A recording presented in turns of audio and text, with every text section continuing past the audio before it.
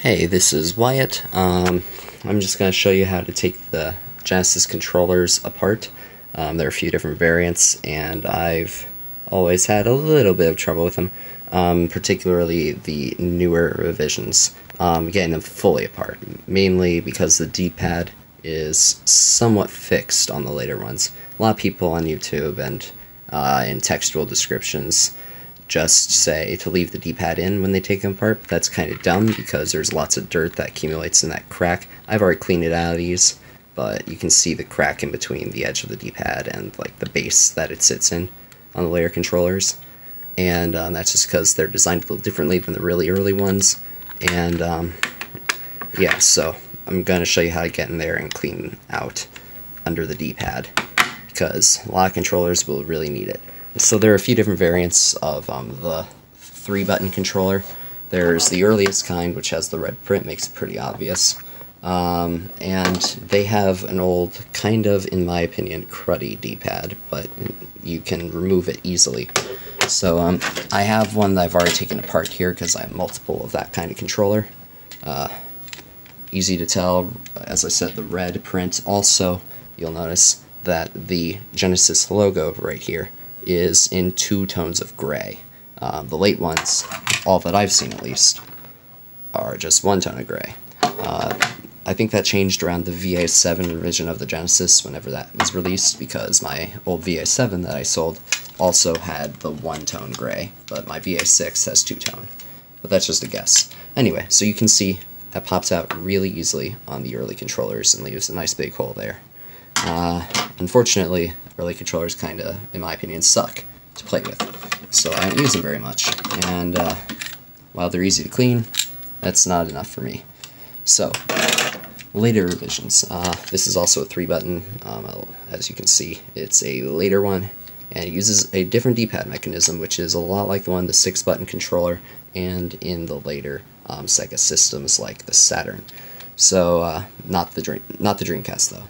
Anyway, so to get this out, there are 2 different kinds of the 3-button that use this sort of D-pad, which is a little bit wobblier, and it doesn't fall out when you take out everything behind it. So, 2 different revisions that I've seen, at least. One of them, you can just take something narrow and pointed, or just narrow and hard, like probably a toothpick would work. I don't have a toothpick, so I'm not sure if it's strong enough. But you take something small, I'm using a precision screwdriver, and if I can get this to focus in here, I guess, yeah, there it goes. Then, this is hard to do one-handed, push down in this little hole,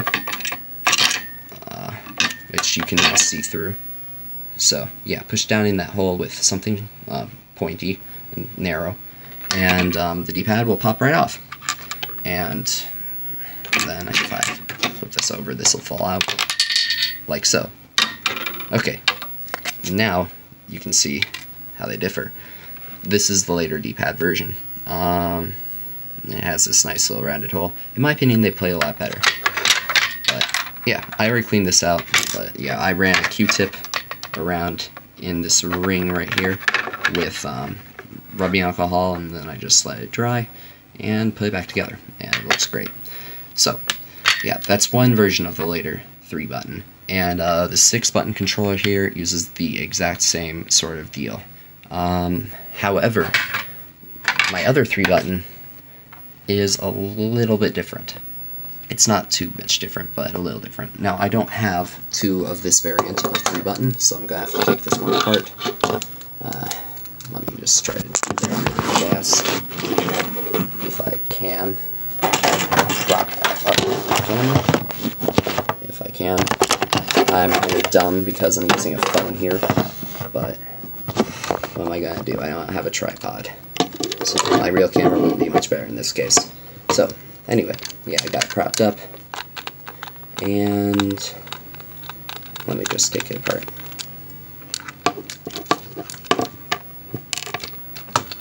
Unscrew.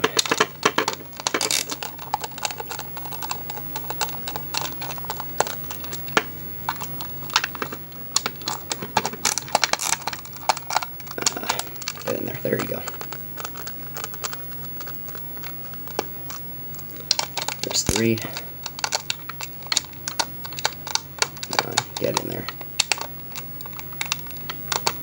Hard to do in front of the camera. 4.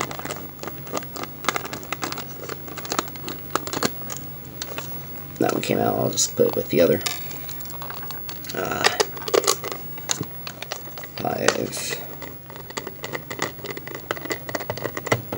And 6. This will come out. There it goes.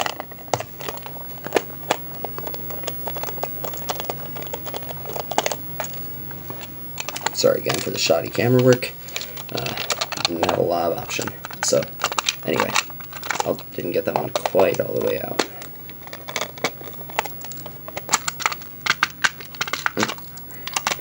Now that one's my problem.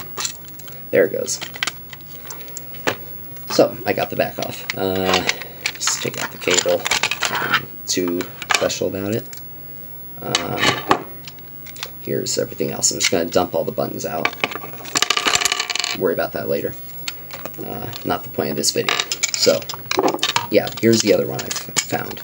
As you can see, it's a white piece of plastic, and actually, I have a theory on this, that the, later, like, that the plastic, this white plastic thing here, actually doesn't create as much dust or wear on the D-pad, because it both feels smoother than my other ones with this black backing piece.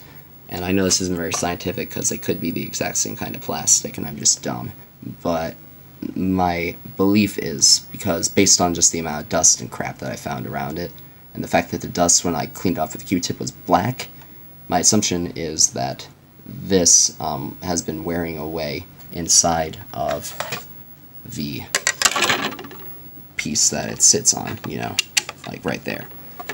And so, I mean, this just feels better to me, and it also is screwed in instead of using that weird toothpick removable pick thing, lock thing.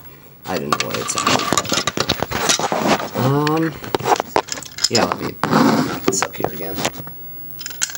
And yeah, this one is super easy to remove. Just unscrew and removing the screw and putting it down. Bingo. Popped right out. So, yep, there's oops, well, let me turn down the level there. There we go. And yep, so there's that piece right there. Pretty similar to the other one.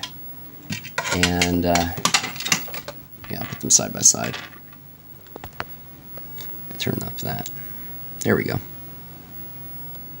So yeah, there's the two of them. They are both compatible, I do believe, between the controllers. And if anyone's curious, the only other difference I found between these controllers, made in, let's see, it was a manufacturer country. One was made in Malaysia, and the other one was made in China. So, there you have it. I don't know if that means anything at all. It could just be manufacture time, even. But, cost-cutting measures, possibly. My Japan-made 6-button also uses the black variant there. But it didn't appear to have as much of the black dust when I was cleaning it, so maybe it's dyed or something. This is all pseudoscience anyway. So yeah, let's, I think that's about it for this video. I mean, assembly is the reverse of removal, so to get it back in, you put this down inside of the controller, and from the other side, this sandwiches together such that it kind of fits in like, if I can mount it, yeah, like that. So, yeah, nothing particularly special about that. It's just, yeah, that's how they work and that's how they hold in place. These are the better kind in my opinion. I'm not going to open up the 6-button because it is, again, exactly the same as the other kind inside, except a little bit shallower, I do believe. Anyway, yep, there you have it. That's it. Have a good one.